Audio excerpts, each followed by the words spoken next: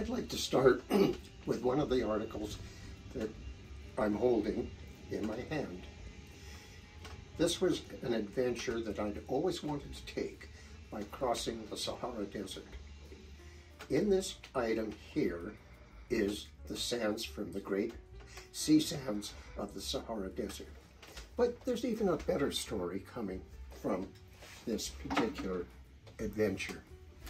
I was crossing the Sahara Desert at the sea sands with Arabs, and they were escorting some of us adventurers through the sea sands.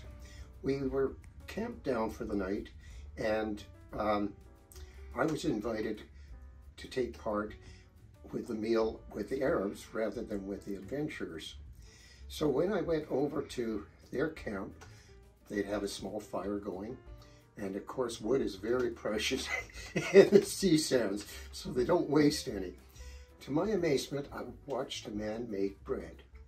After he made the dough in a bowl, he placed it in the sands, put the logs on top, and within probably 10 to 15 minutes, the bread was ready to be eaten. Today, I'm still amazed.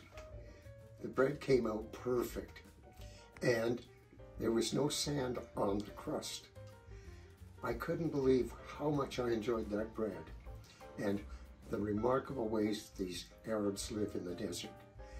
It was a story that I obviously keep in mind and have enjoyed in the past, celebrating, but also now reminiscing about a remarkable moment in my life. Thank you.